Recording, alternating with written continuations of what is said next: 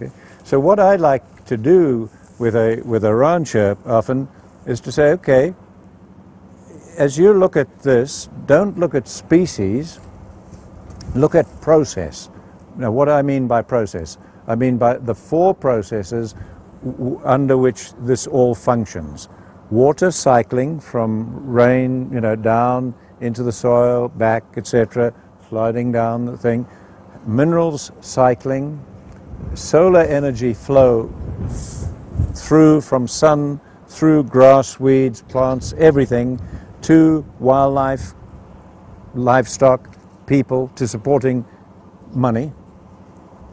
The only wealth that sustains a nation comes from sunlight. Something bankers don't understand, economists don't understand, but very true. Okay, there is no other form of wealth that can sustain a nation.